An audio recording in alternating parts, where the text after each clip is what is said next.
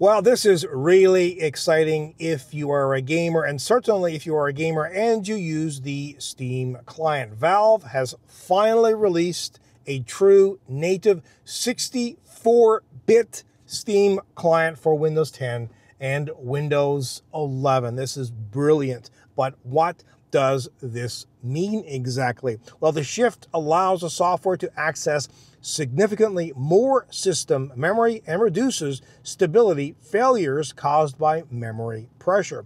That's always been a big one. The new architecture removes legacy constraints for background tasks like game recording and overlay features. And by the way, Valve officially ends support for 32-bit versions on Windows January the 1st, 2026. And according to Valve, this modernization ensures the platform integrates better with contemporary drivers and security libraries. This is great. This is a step forward.